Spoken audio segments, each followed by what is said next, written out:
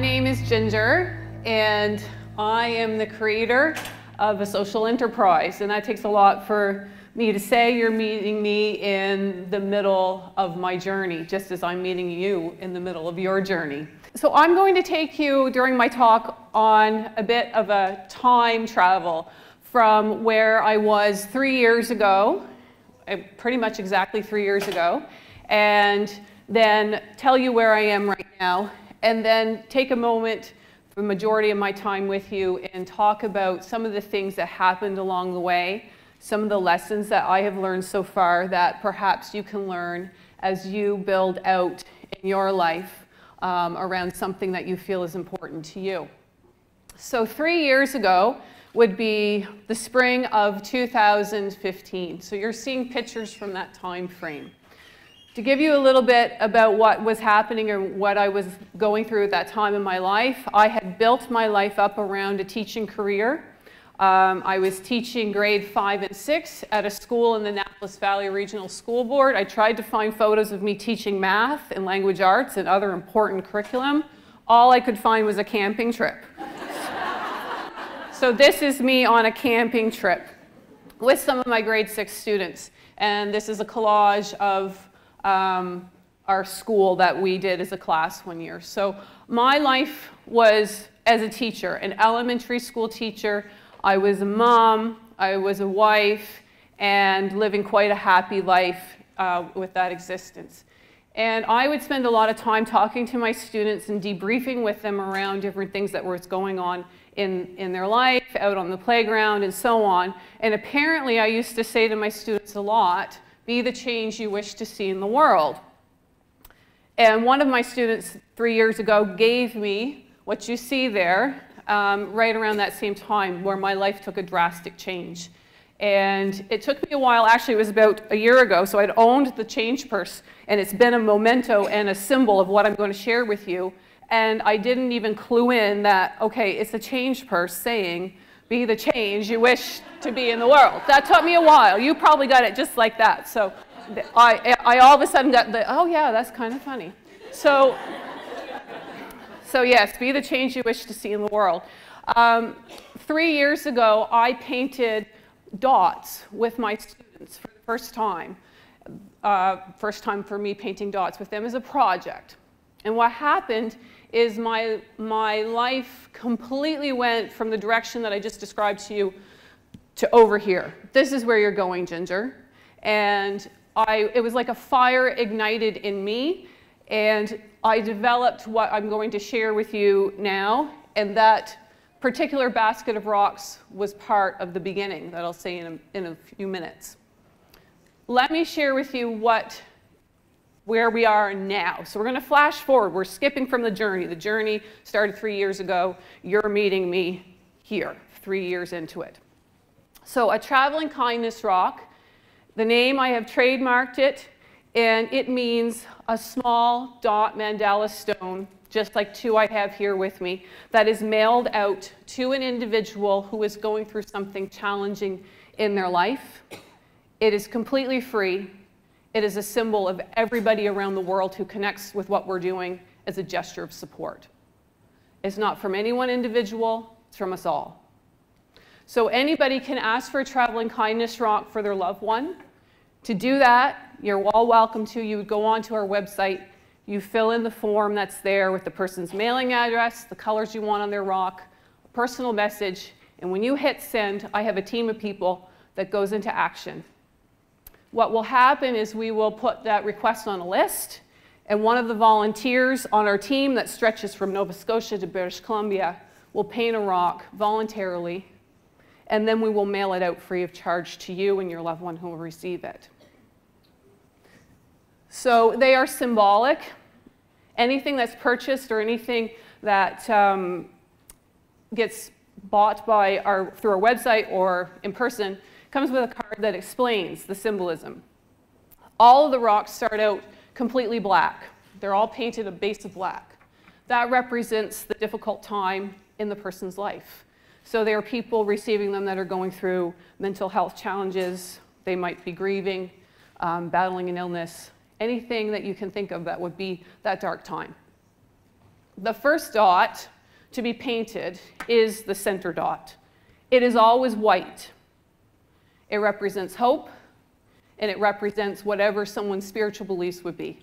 All the other dots align with that center dot.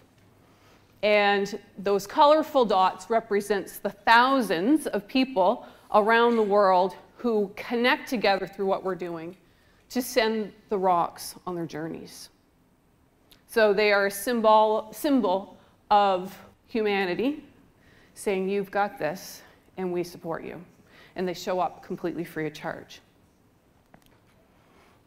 So where I'm also at 3 years in, is I've developed a system that allows people everywhere to create the same dot mandala.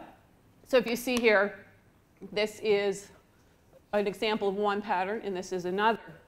And so as I began to explore things that I'll share in a moment of what I've been going through, this system evolved out of me following my intuition.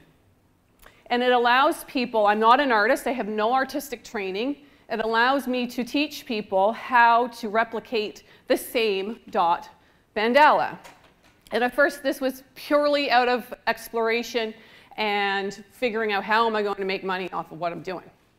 So what this has done, though, is allowed me to once again follow the theme of what's meant to come through me, which is taking dot mandalas, letting them represent people connecting together, doing positive stuff. So people anywhere can replicate the same dot mandala.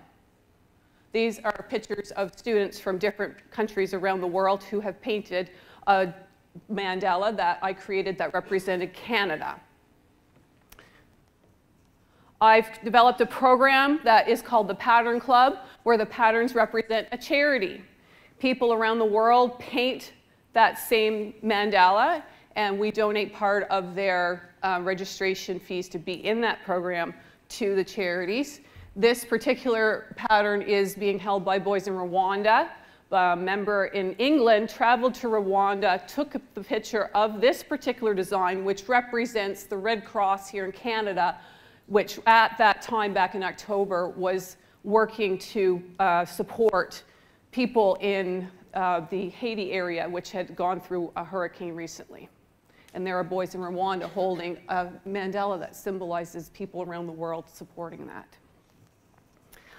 I do something super fun. I use my YouTube channel to broadcast live. People around the world join me, and we dot the same mandala at the same time with our best friends from multiple countries. These are people from, in that particular one, there were people in 10 different countries, and the theme was a wish for 2018. What did we wish for our world in 2018? And I knew this would happen as my intuitions guided me. Sometimes our world experiences a tragedy that touches us all, like the Humboldt Broncos incident that happened about a month ago. We were asked to respond. I created a pattern using the system. The pattern instructions were available digitally for sale on our website. People from multiple countries paid $5 each to purchase the instructions, dotted it, posted pictures on social media so we could see we are interconnected. And we donated 100% of those profits to the families and the survivors. So if I may, we just went from where I started 3 years ago as a teacher, had never painted a dot,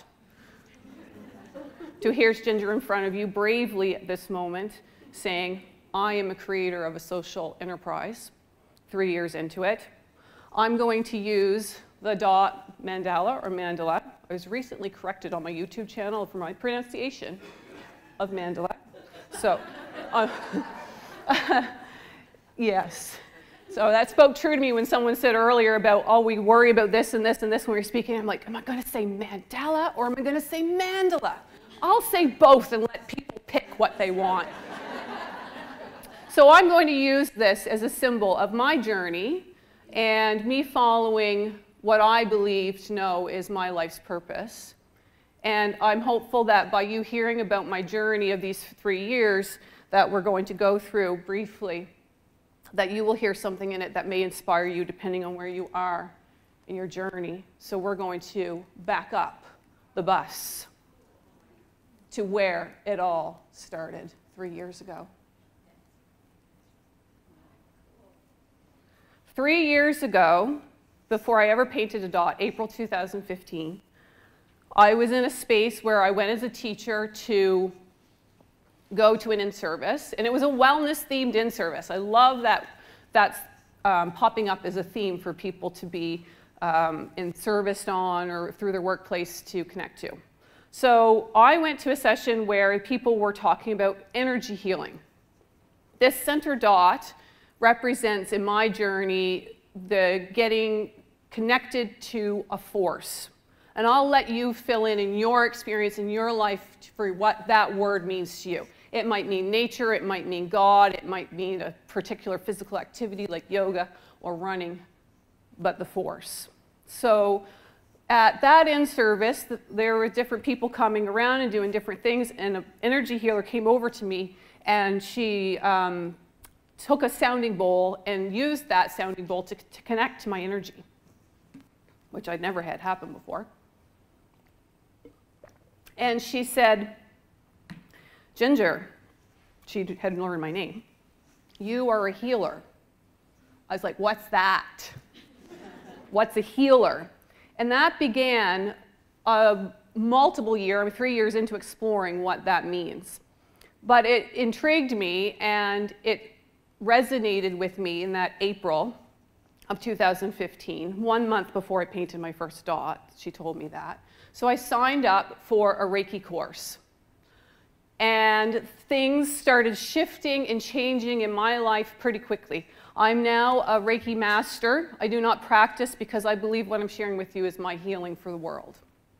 I was also trained in another modality called Theta Healing. And Theta Healing is something that you can explore around how to get rid of blocks that we have up in our lives. So for instance, if I had a block, which I did at first, that there shouldn't be any money connected to what I'm sharing with you. That was a huge mental construct that I had in my mind. I am giving, and I've had people giving, there shouldn't be any money attached to that. So once I cleared and began to have a better understanding of what money is, which is a physical representation of our energy, and let me know as I cleared that, hey, if somebody wants to support what I'm sharing with you today, then their money is a physical representation of their energy, and they can energetically be part of what's going on. So once I cleared that stuff, and I aligned with what, for me, I needed to align with, I was ready to move forward. And so I did. I started in May of 2015 with my first dots with my students. And then within those first 2 or 3 months, as all these shifts and changes were going on, the idea of using what was coming through me to do something positive came to me. So the first thing I did is those baskets, that basket that you saw at the beginning, that's set on my desk, and the rocks didn't travel at all. They were to inspire the students sitting right in front of me every day to be kind to each other. So I started that way. Very quickly, though, it began to grow in my mind. Well, what if the rocks travel? So the next thing I can share with you that you may want to consider is that if you have some kind of an idea, something that you want to try, you may want to hold off sharing it until it grows just a little tiny bit. Because what happened is I shared that concept is the people near me and closest to me said, that's not going to work. And I said to myself, but I know I was meant to do this, so I did it anyhow. And I explained it over and over and over and over again. And the people that were first helping me with it, because it started as a chain of giving, they said, well, what do you mean the rocks are going to somebody you don't even know? I said, yeah. Well, they said, well, am I supposed to know the person? I said, no. Well, why are we sending it to them? Because the human experience is similar. That's why we're sending it to them. So I continued on this path, And I just have to think where I was in the journey. Oh yes, the people will appear, and the instances will appear, and the resources will appear for what you need on your path. So just a couple quick stories. One of the first people that told me this will not work was my life partner, Steve. I decided in this first year of all this unfolding, as I went to school every day and I was teaching my classes, and this was evolving, and it was simply a giving aspect to it. There's no finances involved. I decided I needed to take a leave of absence. It felt like I was standing in a river, and the river was keeping on going and going and going, and I was standing completely still. I needed to take a leave of absence from a teaching position so that that river could flow. So I did. And then when my paycheck stopped from the Annapolis Valley Regional School Board, within 1 month, my husband got laid off from work. And then, 2 weeks later, a person who has over 30,000 followers on YouTube for making dot mandalas bought one of our first 6 sets of tools, uses them in her videos, and my husband now makes tools full-time for Traveling Kindness Rocks.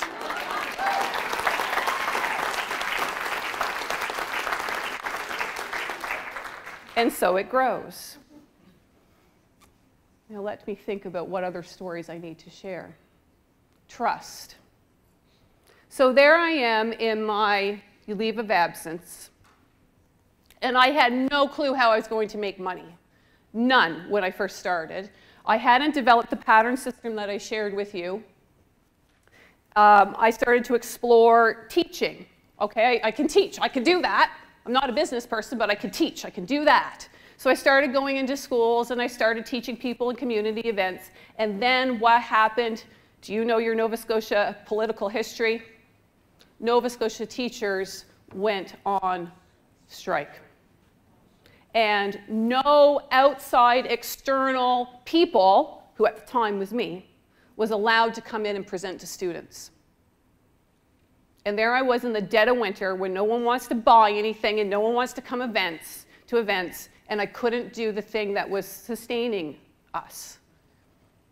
And so as this grows out, what you have to do, and what I have to do, is align with the center. That's when I align with the center. So for me, that meant I was reading my books that said the good stuff, that kept my thoughts positive.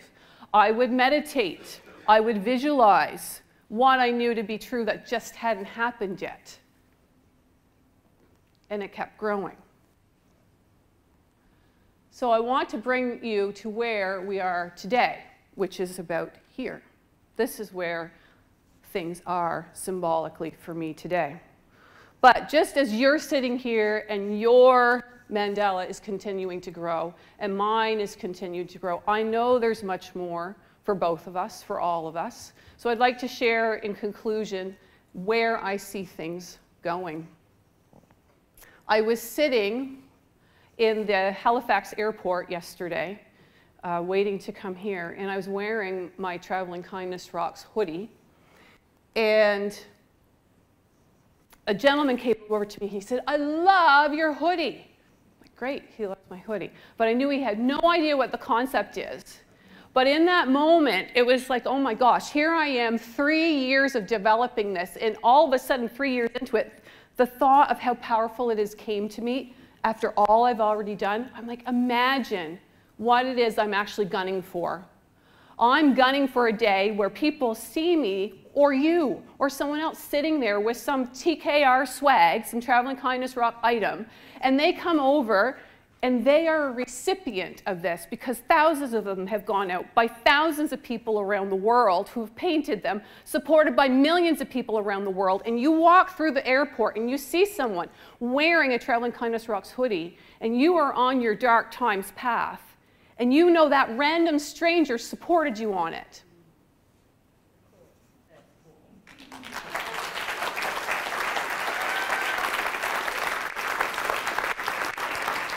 That's part of what I've done it for. Then remember the dot mandala system I told you about that allows people, I teach that from grade 5 or primary, 5-year-olds up to seniors. And I know that part of my journey now is taking the leap of faith for me to move from the teacher of everybody to the teacher of teachers. That's taking a lot of faith. It's taken a lot of faith at many steps along the way to teach this and to allow it to be experienced by other people and to trust that the money will come and that the people will come and the experiences will come. But picture a day where millions around the world can dot the same design that represents multiple people all over the world taking a stand for something. And we'll put it up on social media, and you'll see the person in Australia, and the person in Japan, and the person in Brazil, and the person in Canada, and your neighbor, and you, all creating the same design that says, we believe in peace. We believe in supporting each other. That's what I'm gunning for. Yes?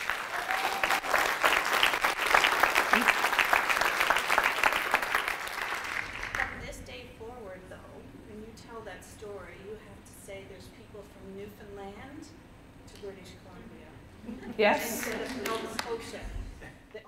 Right now, the Daughters of the Rocks come from Nova Scotia and British Columbia. My vision is for there to be centers for them to flow out from multiple places around the world, and that when I say, you know what, we're going to get together on social media, my leader in Newfoundland, and my leader in Ottawa, and my leader in Japan, and my leader in Brazil will say, we're getting the people together in this space, and we'll connect.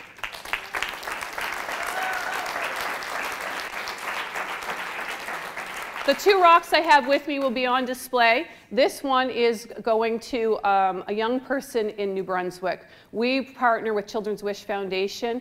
All young people in the Atlantic provinces now, I'm proud to say, we just grew from Nova Scotia to all Atlantic provinces. When they get a wish through Children's Wish, get a Traveling Kindness rock. They're the only ones that don't flow through our website for requests. This one will be going to it's either North Carolina, it's a state down in the United States. There have been over 1,000 of them that have gone out, and they've been received by people in 24 countries so far. Wow.